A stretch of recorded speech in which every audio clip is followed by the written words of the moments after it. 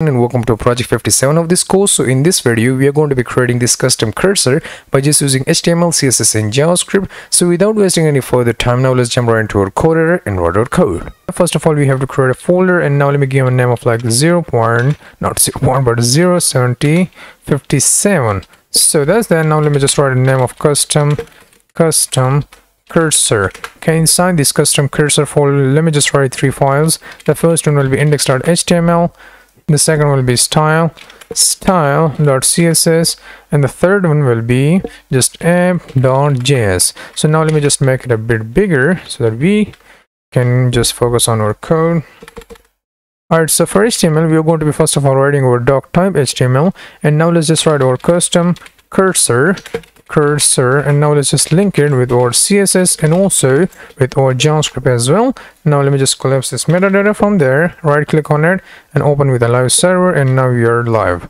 Alright, so for HTML we are going to be writing like 2 divs. So in the first div we are going to be giving classes of like inner cursor, and now let's just duplicate this line of code, and then we have this outer cursor. Okay, so once we save it, we will still cannot see something because we don't have any text inside there.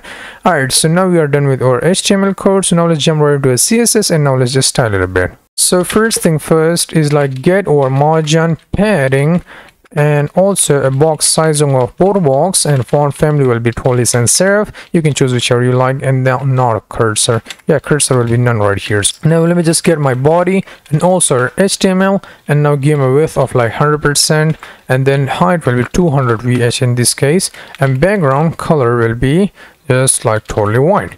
Okay, so everything is working the way we expect him to work. Now let's just get our inner cursor first of all.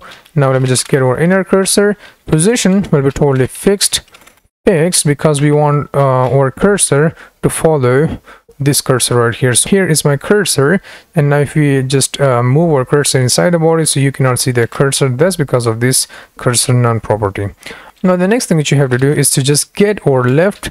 So let me just write 10 pixel, and width will be also 10 pixel, and the height will be also 10 pixel, and then let me just write a transform of translate of -50% and also -50%.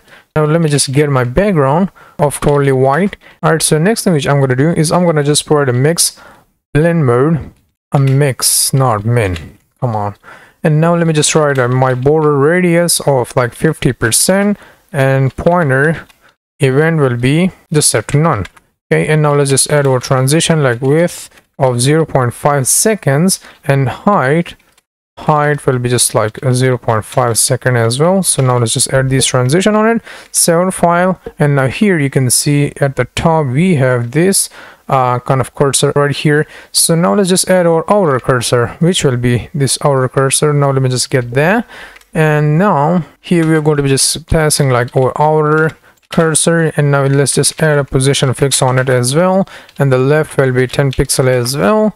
The width will be now in this case 25, and also the height will be also 25. Now let's just add our transform on it, and like once we translate it to 50%, -50%, and also -50%. Okay, so now that's that. Now let's just add our border of 1 pixel totally white.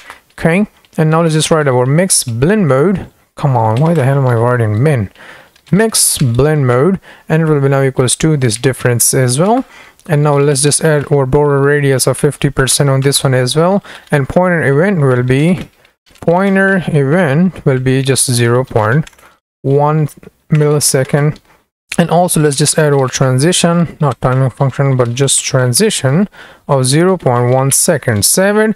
Okay, so here you can see we are now getting our cursor right here. So we are totally done with our HTML and CSS. So this will be the CSS code, okay, and this one will be the HTML code. So now let's just jump right into a JavaScript and provide our interactivity to our side. So the first thing which you have to do is we have to get our cursors. So let me just get like an inner cursor, and it will be now equals to document.query selector of this inner cursor, and let's just duplicate that and change this to like outer, and also this one will be set to outer cursor. Okay, so that's that. Now the next thing which I'm going to do is I'm going to provide a document.add event listener. Is once we mouse move, so we cannot see the not move, but mouse move. So we want to call this function, which will be like move cursor. Okay, so this is that. Now the next thing which you have to do is to just create our function of move cursor, and now let's just put our e right there. So now inside this function, the first thing which you have to do is to get our x-axis. So we are going to be just using e.client, and then let's just write x. Okay, so that's that. Now let's just get our y, and now let's just change this one to y. So now we get our x-axis and y-axis. So now let's just change our cursors. So we have our inner cursor, and now we want to just change the style of, let me just write a style. So this is already fixed, so we want to just put our left property, and now let's just change this one to this x, and now let's provide a pixel and change this one to y. And instead of left, now let's just change it to top. So this will be the y-axis, and now let's just also change the property of this outer. So now let me just get our outer cursor, and now let's just add our style. Let's just write our left, and it will be now equals to this x, x-axis, and now let's duplicate it. And final thing which you have to do is change this one to y and to the top. So once we save it, and now if we move our mouse here, move cursor, everything is fine. All right, so we messed up here. It shouldn't have to be, it should be client.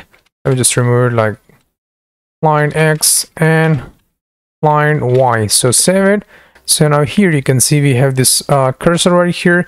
So here if we just move it everywhere, so now it will just follow our mouse right here, and this is our custom cursor. Alright, so we are totally done with our project. So this is what I want to show you, is like how to create your own custom cursor by just using HTML, CSS and JavaScript. So now the next thing which I'm going to do is I'm going to push my code into my GitHub repository. So if you guys don't know about Git and GitHub, so feel free to skip this video and jump right into the next project, or if you want to join me, like if you want to watch this video, so you can also watch it. Alright, so now let's just do like get status, and we have this 057 get add everything, and now let's just write our commit for that, like 050, not 057. So now let's just add custom cursor, and now custom, come on, custom cursor, like so. Now let's just add it to our GitHub repository, get push origin main. Now let's just hit enter, and it will now push our code into our GitHub repository. So if I just refresh that, so it will now give us our custom cursor. Here you can see that. So now if you click on that, I guess I messed it up. Let me just check my comment. Come on, get log of the final commit. Alright, so it's cool. I thought I just misspelled this cursor, so we are good.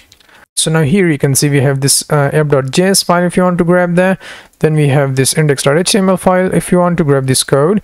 And finally we have this style.css file if you want to grab this code. Okay, so that's that. So I think that was it about today's project, and I'll see you in the next video. Bye bye.